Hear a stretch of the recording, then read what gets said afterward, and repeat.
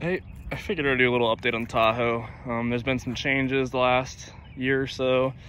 Haven't really showed anyone. I guess kind of the first major thing is like wheels and tires. It always stands out quite a bit. So I put these H3 wheels on there, and they have 283/75/16 Duratracs, and they fit without rubbing. There's a video about that I made, but this has been great. I really love it. I'll do a level kit at some point.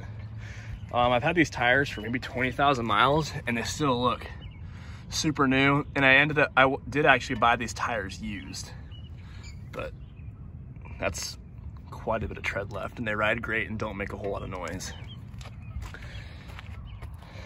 The rears, they have a little more wear on them because the couple I bought them from, 3 of them are brand new and 2 had like 10,000 miles on them, so they have a little bit more wear. We got our good old custom rust here, getting bigger by the day.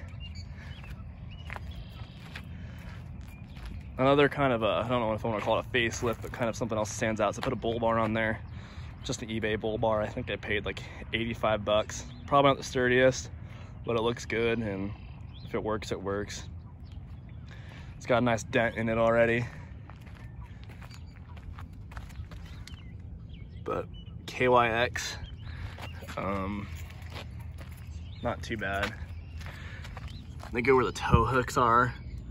Again, it's not the sturdiest thing, but it's pretty much just for looks.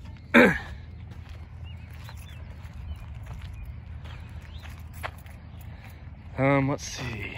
I did get the Speed Engineering long tube headers, and then I ended up getting a new intake as well. So let's open up the hood and take a look at that. I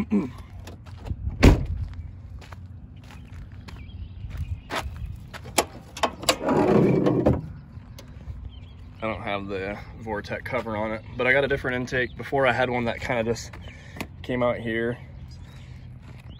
So this one goes directly to the throttle body.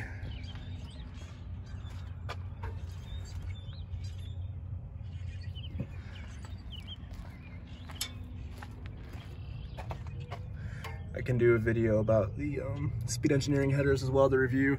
They weren't as great as I thought they would be, but they work. It's also been tuned.